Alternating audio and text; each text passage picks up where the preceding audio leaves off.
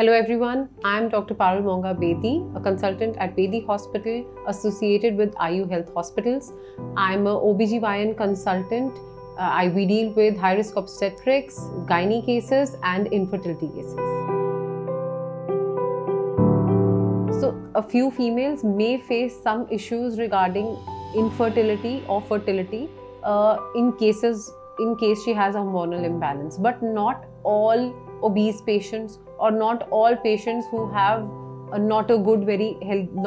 do not have a very healthy lifestyle will face problems while trying to get pregnant.